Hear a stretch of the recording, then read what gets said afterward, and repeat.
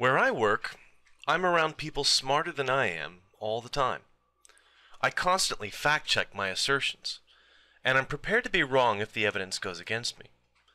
This is what it is to be a research scientist. We learn not to value our own intellects too highly. There's always someone smarter, more knowledgeable, or with data not yet published. Humility before the truth is a professional requirement. That holds true on YouTube as well. I'm not very well read on certain topics. I'm politically adrift, and I don't know much history, philosophy, and I'm a mess with languages other than English. Even within my field, I frequently make mistakes, and I'm not ashamed when I do make one. I learn by listening, not by talking. I try not to have too much ego because it gets in the way of my education. Then there's NephilimFree. What can I say? He's the opposing end of the spectrum. He's the most ignorant person I've ever met. He's ignorant on purpose, which is doubly damned. What makes my skin crawl is that he's so very proud of his ignorance that he actually thinks he can bluff a professional scientist with incorrect usage of technical terms he doesn't understand and can't even spell or pronounce correctly. Some of you may know the Dunning-Kruger effect, named for the psychologist who first formally documented it. It refers to the tendency for relatively inexperienced people to overestimate their proficiency in a topic, usually to their detriment. A young driver overestimates their ability to navigate in traffic. A new pilot takes inappropriate risks in landing because they can't accurately assess their capabilities. And a freshman college student often believes they have a mastery of a field based on a single class. As experience progresses through mistake and correction, additional education, the initiate begins to understand the limits of their knowledge or experience. They become more cautious, more conservative, and more willing to adjust to new information. Part of education is to teach us how much more we have to learn. Ask a simple question like, "What is a gene?" to a freshman biology student, and you get an immediate, very straightforward answer with a confident demeanor. A grad student would be more cautious, adding exceptions to rules. A full professor might need a nice cup of coffee, 45 minutes staring out the window, and a research grant to answer fully. Now, when I view NephilimFree's recent response to my video about him, I see an uneducated buffoon. He rants for about an hour and a half about my 17-minute video, and it would be painful to list all the places where he makes simple factual errors. It grates on my nerves because he's so painfully unconscious of his own mistakes. I know he'll never learn anything more on the topic because his own ego gets in the way of his education. He already knows everything. You really see it in the number of times he simply asserts something is true on his own authority, no citations, no supporting data. So rather than go through his video and identify every one of his mistakes, I'm just going to pick 3 clips where he is provably wrong in fact. I could choose any 30-second clip, but these are some of my favorites. Similarities in, say, for example, proteins from one kind of life don't provide evidence that that organism is related to another. For example, 80% of the proteins in human beings are different from those of any ape. Where's your phylogenetics related to molecular similarities there? See, if human beings were closely related to apes by a common ancestor, instead of 80% of our proteins being different from any ape, we should have 80% exactly the same proteins. 80% of the human proteins should be found in apes, but that's the opposite of the truth. So you see, your idea is completely bogus. This is particularly stupid.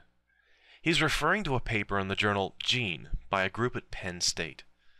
The title is 80% of proteins are different between humans and chimpanzees. Hey, if all you ever read was the title of the article, you might make the same leap old Nephi is making. However, if you actually read the article, you'd see that they're saying that 80% of proteins differ by at least 1 amino acid between chimps and humans.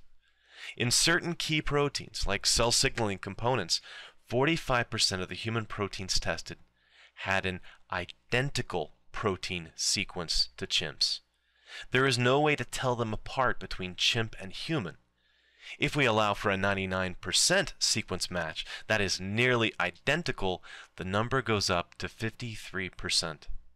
Why is anyone writing articles about a few amino acids different between chimp and human proteins? Because the DNA is an even closer match. Chimps have almost all the same genes that humans do, and the DNA for those proteins is almost identical, usually between 99 and 98% identical to human.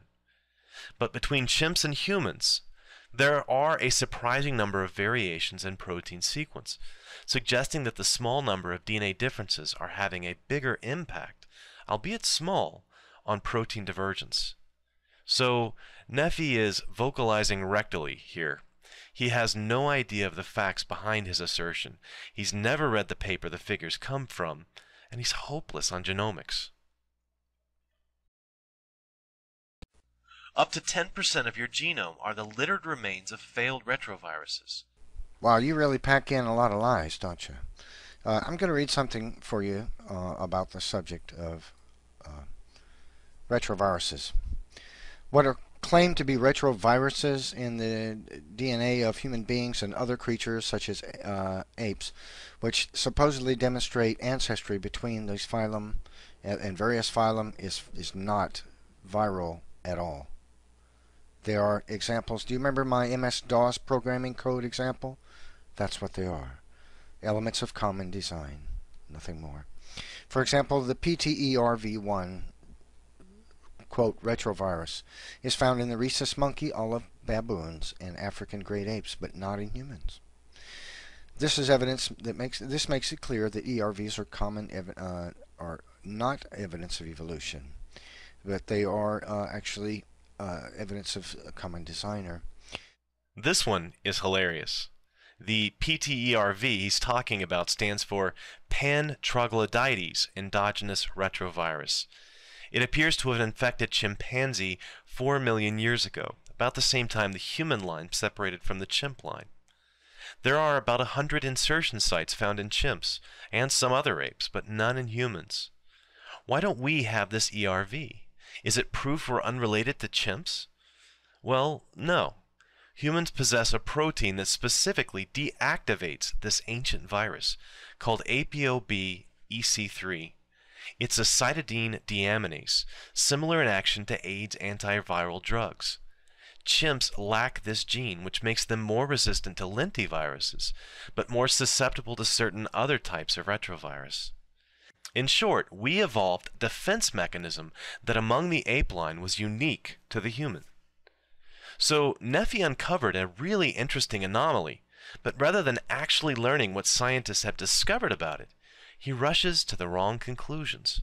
Typical. In comparison to those in chimpanzee genome. The Human Genome Project has verified what evolution once called junk and retroviruses are not junk and not retroviruses. They're transposable elements. They have specific function. If Nephi had taken my molecular biology class, he would have just received an F. Nephi has just said, cars are not cars, they're automobiles.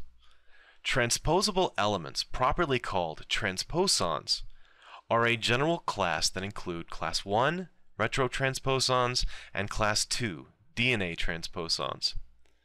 Class 1 transposable elements include the endogenous retroviruses that he's dismissing. His first point was that the ERVs can't move around in the genome. Therefore, these sequences are actually jumping transposons. How do these sequences move? Well, they have a viral reverse transcriptase, viral promoters called LTRs, and sometimes even make weak or broken viral antigens. This is why I can't take him seriously. He has no idea what he's saying. So those are my 3 favorite moments of NephilimFree Self-Pwnage. I don't intend to waste any more time on him, but he's always good for a bit of a laugh. I'll leave you on one final note. Not only is he ignorant of biology and genetics, he also lacks any proficiency in spelling, and lacks the technical know-how to use this recent innovation called spell check. Or perhaps I'm wrong and he wants to make sure that his creationist chorus can find his videos. I imagine they're doing keyword searches for frequent, genetic, phylogenics, or philology, assuming they're also obtuse enough to believe that autism is a belief in oughts. Thanks for watching. Every cell of each plant and animal contains genetic information coded onto the DNA molecule. The model